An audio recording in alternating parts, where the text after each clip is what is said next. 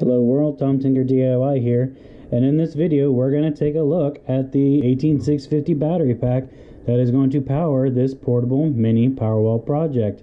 As you can see here, it's entirely put together.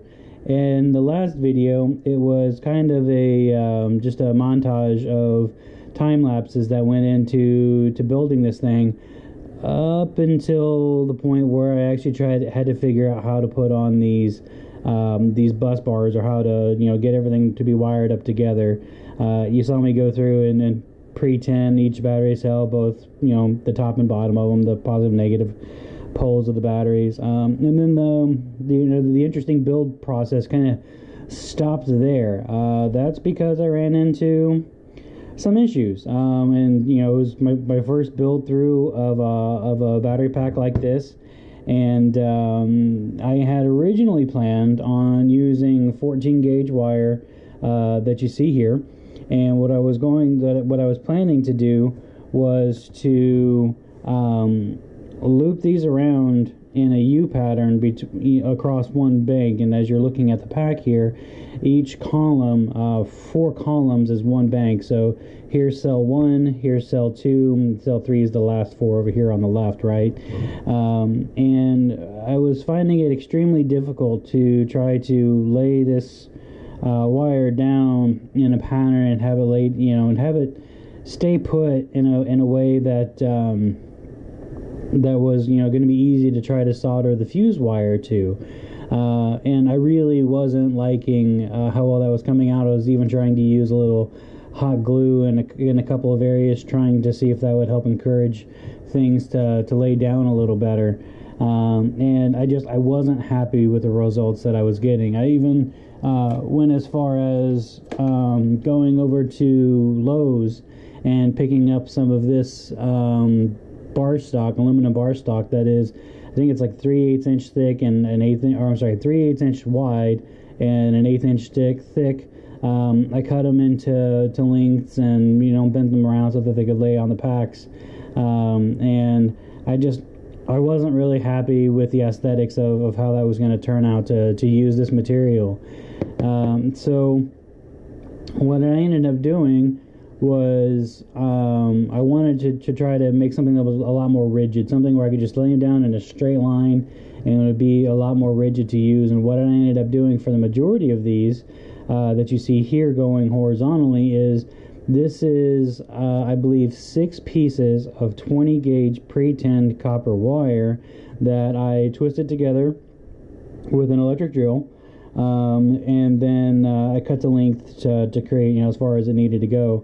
And these were a little clunky and cumbersome to figure out how to get it to twist evenly, and then I was trying to do it in very long lengths, and then I wasted a lot of this 20 gauge wire trying to try to get this to come out looking halfway decent so I could use it. But as you can see, I did get there. So what I ended up doing was I would take 2 of the 3 cells on one face, and I would just go ahead and just connect them straight together as you see here, so that way all the power coming out of this set will go into this set, and they're directly connected to each other. And then on the other side of the battery pack, I did the same thing, right? It's just offset so that one positive end of the pack is left exposed and not already connected to another pack or another set of cells. And then of course the other side here. So this ended up being my ground side. This ended up being my positive side here on the far end.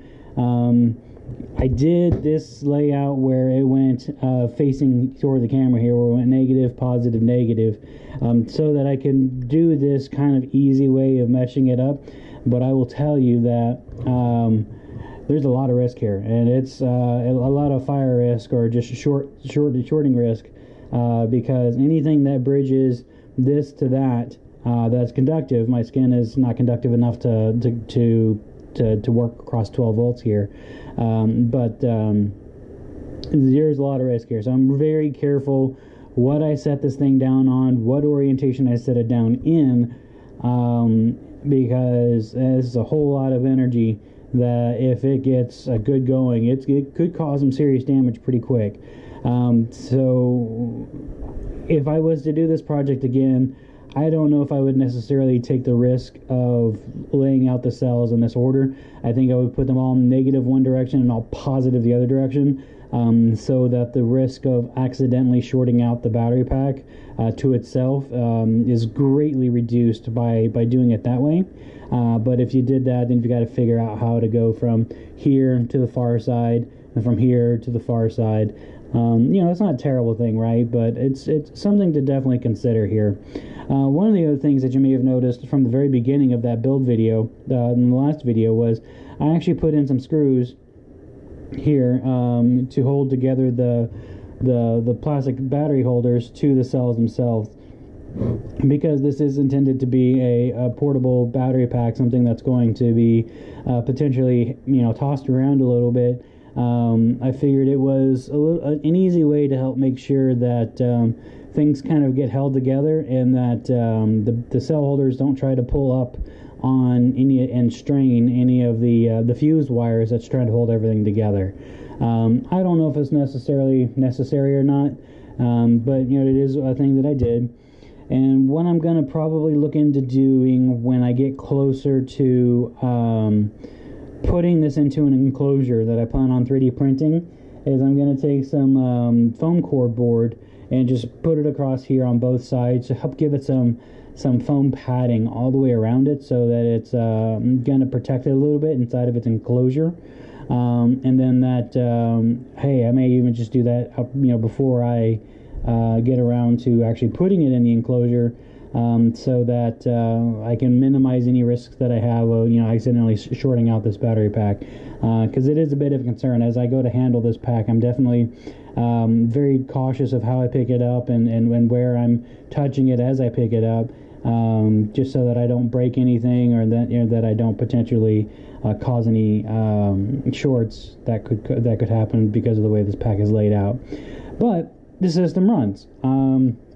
So as we can see here, I've got double strandeds of these. Plugging these together would actually be a really bad thing, and I just realized that's a thing that can happen. Luckily, it won't reach to do that. But yeah, plugging this into each other would be real bad.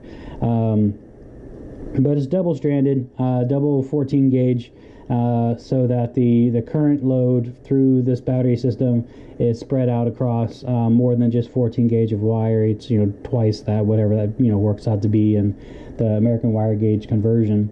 But I've run this battery system at full load under that with that 300 watt inverter back there, and I was getting, you know, 300, 310, 315 watts by running my desktop PC off of that inverter and this battery pack. And it was actually getting to the point where it was causing the inverter to shut down and restart, which of course when I did that, then it, you know, force shut down my computer. But the PC, when it's under very light loads, like just browsing the internet or watching YouTube videos, it was pulling, you know, 70, 80 watts of power. If something would happen where I had to think a little bit, it might spike up in power consumption a little bit to about, you know, 130, 140 watts. But when you put that system under load and you make that graphics card inside of it, it is kind of a gaming PC, right? And you make that graphics card go under load, and now that system's pulling 280, 290, 300, 310 watts of power. And so it'll definitely suck down the battery capacity here quite quickly when it's going under that much load. So imagine that, you know, if this thing was about 480 watt hours and you're pulling, you know, 290, 300 watts of energy out of this system, you're going to get a runtime of about an hour and a half, which, you know, all things considered, that's actually a pretty good runtime for that kind of load. But you know, while it can run at that load, this system was not designed for, you know, running that much power for a long period of time. It's meant for running much lower loads for long periods of time, like an LED lamp and charging a cell phone. It can do those for days on days and days. You know, if you only had to run the lamp at night and charge your phone at night, you go easily 3, 4, 5 days on one charge of this battery pack here. just, you know, using it under those really light loads. So that's what the intention of this project was for when I kind of was putting it together. When I was running this at the 300 watts, the battery pack this stayed nice and cool. All the bus bars stayed cool. The cells stayed cool. The wiring here going into the harness stayed cool. The only thing that actually got just a tiny bit warm was the cables that came with the inverter. These cables had those battery clips things, the alligator clips, or whatever you want to call them. These cables would get a little warm to the touch, but nowhere near uncomfortable or nowhere near concerning. But these cables were definitely the hottest part of the system while it was running. And then I guess the last thing that I wanted to make note of here when I put the system together was to put a balance lead on it, so that I could keep track of you know, what the voltage is. I can keep track of the voltage per cell of batteries. So it's a 3-cell system. I just took a 6S connector here, and I took out 3 of the positive wires, and I went ahead and put the ground to the ground coming off the battery. The very first cell is going to be the closest positive, which in this case is on this side. So this is the closest positive to the ground. And then if you follow these, follow the positive over here to this negative, the next closest positive is here on this side. So this is cell 2, and then of course the battery, the current flows from these positives to this negative, and then of course this is the last positive side of the battery. So this is cell 3, and I went ahead and put these with quick disconnect 2mm bullet connectors. Just so that if I needed to, you know, for whatever reason, in fact these may get moved a little bit, just so that when I go to put it inside of an enclosure, I don't have these cables sticking up causing issues trying to get things to lay down neatly. So these bullet connectors may get moved in here in a little bit when I go to actually put some kind of case around all of this. But so far I'm extremely pleased with how well this system is working. I did drain this thing all the way until voltage cutoff of the inverter. I went ahead and charged it back up, and I put in about 410 watt hours of the 480 watt hours that this battery pack contains, and that's about 85% of battery capacity used. I would have liked to have seen it get a little bit closer to the 90% mark, but 85%, knowing that that inverter will shut down prematurely based upon the acceptable voltage range for these lithium-ion cells. You know, I knew it wasn't going to get, you know, 100% utilization, but I think 85% is very, very understandable and very reasonable. So what I'm going to be working on next is actually putting together a DC watt meter, so that I can see the voltage, the current, the total watts that are going through the system, and then I can also see where it's having a cumulative discharge of how many amp hours or milliamp hours have been used from this pack, because trying to gauge how much capacity you're getting out of the system on a charge cycle is not a very accurate representation. You have to measure it on a discharge cycle. So that's what I'm going to be using that watt meter for when I put it together, and that's actually going to be in the next video, where I'm going to show a bit of the design process of modeling an enclosure for that electronics devices, and then getting it 3D printed. And then probably I'll show you guys what it looks like putting that little meter box together, and that'll probably be all here in the next video. So I'm excited that all this is running, and that it's working, and it runs really cool. I'm not really anything I'm worried about as far as you know, heat or anything being a fire hazard, other than just the layout of the cells and just the risk of shorting out the cells here.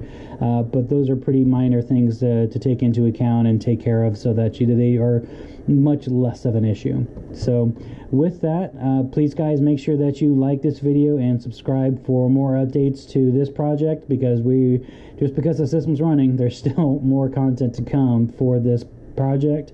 And then also make sure that you're checking out the video description, where I will have affiliate links to Amazon. Any products that you purchase through those links will help to support the channel and help fund future projects or future products that will go into helping to make this series for you guys. So with that, I'll go ahead and sign off, and I'll catch you guys in the next video.